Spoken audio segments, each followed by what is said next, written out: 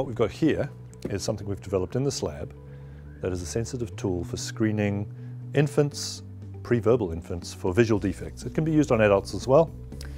The device is based on reasonably old technology, but we've updated it, and it can be 3D printed, which makes it accessible to a lot of different users.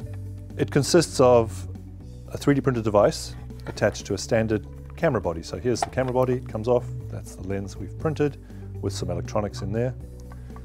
And it operates on a very simple principle where there's a flash in here that emits a circular flash of light.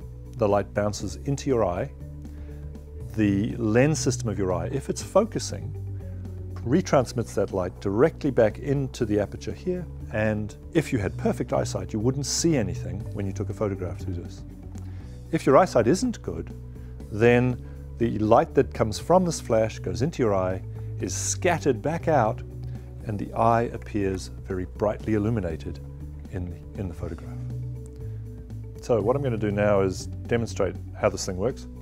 I'm going to get Andrew to come forward here. Andrew's got glasses on, but we're getting to take the glasses off, and I'm going to do this in bright light so that you can see what I'm going to do, and then a little bit later we're going to do it in the dark.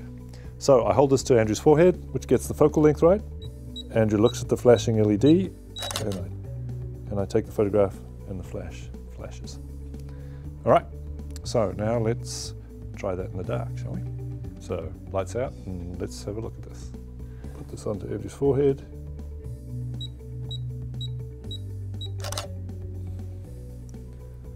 Yep, that worked quite well. So here you can see Andrew's eyes. So on the right side of the photo, you can see that the light reflected is much lighter colored than on the left. And that is Andrew's left eye, because we've got a mirror image. So his left eye is not seeing as well as his right eye. And you can see that there's a gradation of color across Andrew's eye on this angle. That means he's got astigmatism on this axis. So that's showing an eye with astigmatism. You can see the dark bands running along that axis. The other eye possibly also has astigmatism. You can see it's lighter towards the center than it is towards the outside, but less so. Neither eye is focusing very well.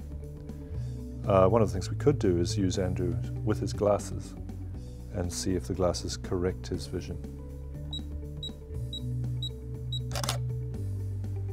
There we go. You can see the light reflected out of Andrew's eyes is now much darker. There's less of it, which means his eyes are focusing better. His glasses on this side, on his left, have corrected almost all of the visual defects.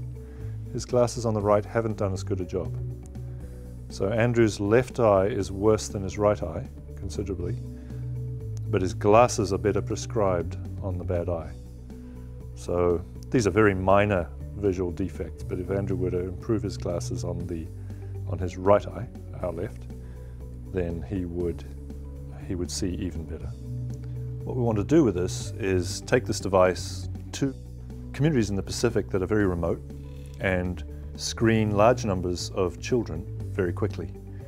The advantage of screening pre-verbal children is that the visual defects are much easier to correct when they're picked up young. And in many cases, people will never develop proper eyesight if the defects are not picked up before they're 3 years old.